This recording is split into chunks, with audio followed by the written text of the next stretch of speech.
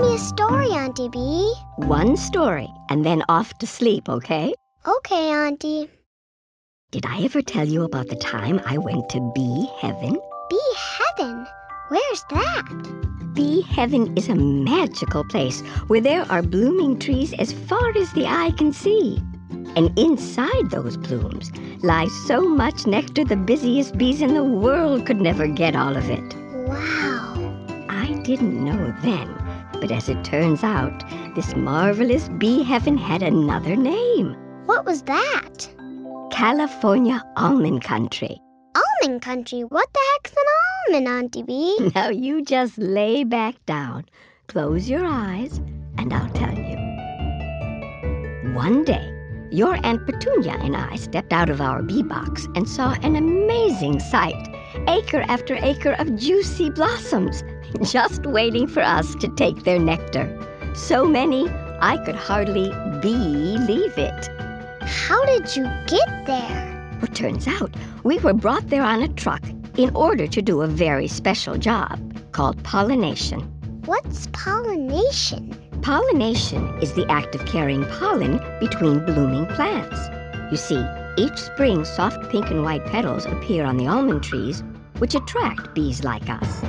The pollen from the blooms sticks to our legs and feet, and we transfer it to the other trees all over the orchard. Without blooms or bees to pollinate, there would be no almonds. Your Aunt Petunia and I were really good at it. Every day we would have a contest to see who could visit the most blossoms. But one day, when I came back from way over on the other side of the orchard, the bee box and Aunt Petunia were gone. Oh no, Auntie Bee, what happened? The blossoming period was over. I was so busy I hadn't noticed the petals were already falling to the ground, and all the bees but me were taken away. Weren't you scared, Auntie Bee? At first, but soon I became more curious than scared, because by being left behind in bee heaven, I got to see what no bee has ever seen before. What's that? The entire almond growing process from bee to A. Don't you mean from A to B? Nope, I mean from bee to almond. Soon after the bees left, a fuzzy green coating called a hull started to appear where each pollinated flower had been. Inside the hull was a protective covering called a shell. And inside that grew the part of the almond people eat, called the kernel. All summer long, the almonds grew and grew. Each day, I watched the almond growers make very important decisions regarding when to water, when to apply fertilizers, and how to prepare the ground in a way that was good for the trees and good for the planet. Finally, sometime between August and September, the big juicy hulls began to split and open. The more they opened, the drier they became. Until one day, the tree I was on suddenly went crazy. Oh no! The tree was shaking so hard I thought it was an earthquake. It scared me so much I made a beeline straight up to the clouds. When I came back down, I saw it wasn't an earthquake at all, but a big machine called a shaker. And when it attached itself to a tree, it made almonds fall to the ground like rain. What happened next, Auntie? Well, after all that shaking, the almonds just laid there, drying on the ground.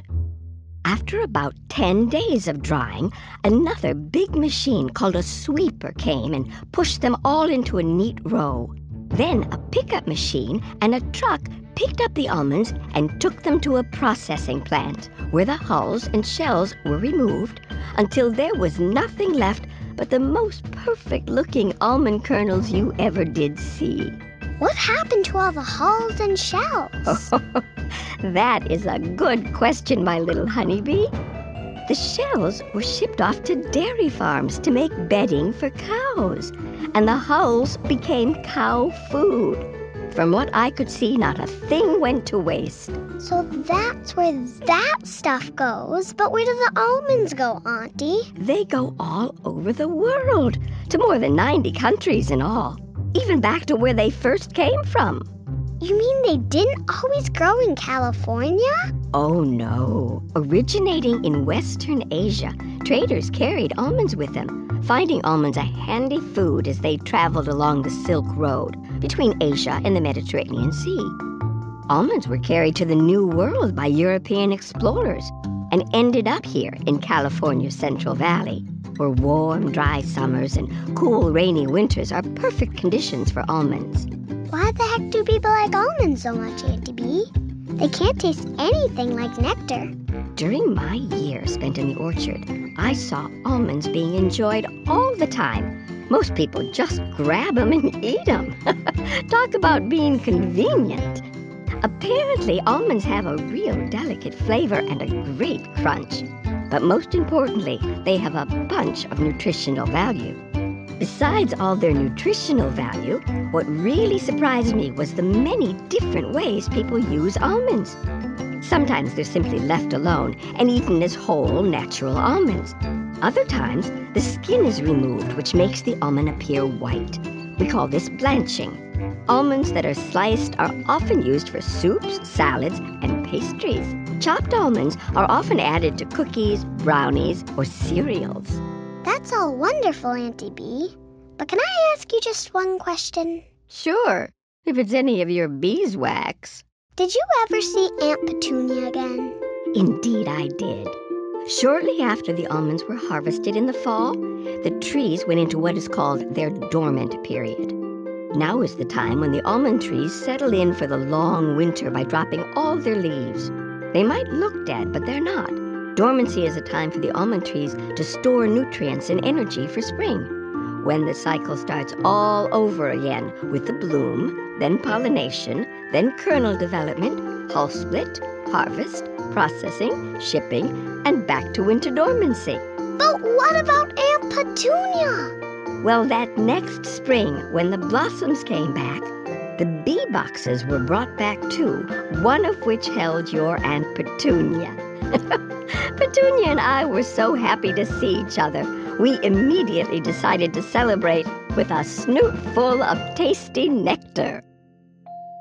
That's a sweet story, Auntie.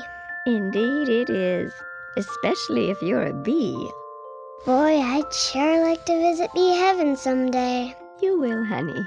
You will. Good night, Auntie. Good night, little bee.